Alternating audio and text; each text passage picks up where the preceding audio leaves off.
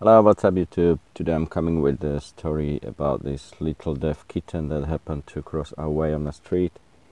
And since we saw it was very weak and looked hungry, we put it in a box and took it with us. Gave it a bath, proper clean, and fed it. And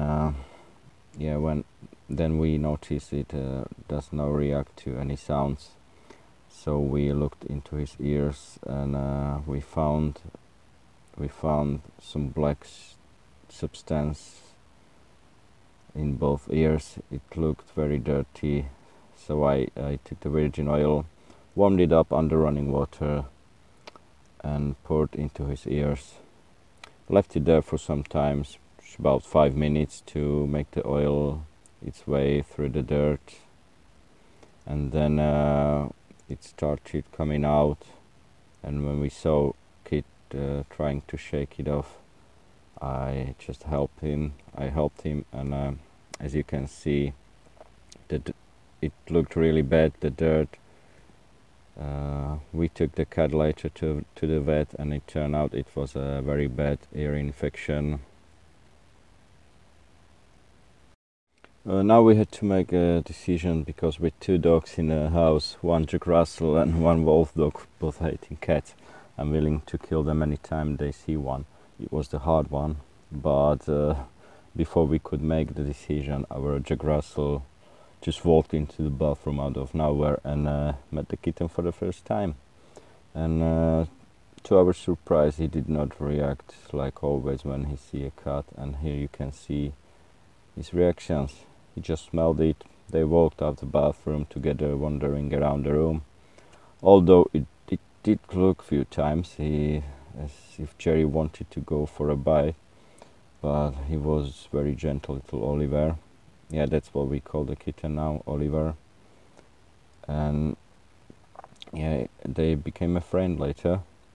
And when it was bedtime, Oliver was trying to get into Jerry's bed, but he did not succeed. And anyway, we would not let them stay together for the first night, as we did not want to risk it. But what about our Benny, the wolf dog, the one who can't withstand any cats or dogs near him? Well, it took at least 2 weeks until we could let him to get really close to Oliver. He was just all jumping and climbing all over us anytime he saw us holding the kitten. But as the time went by, he realized Oliver is now a member of our family, and he became his shadow. Anywhere where Oliver goes, there goes Benny. And I'm sure there will be no neighbors or street cats trespassing to our garden for territorial fights, which happens quite often in our street. Because Oliver's got his 2 bodyguards, and the dogs became very protective and won't let it happen. They follow him anywhere, and any suspicious sound or move, they are always there for him. They explore together, they play together, and they even share the food together.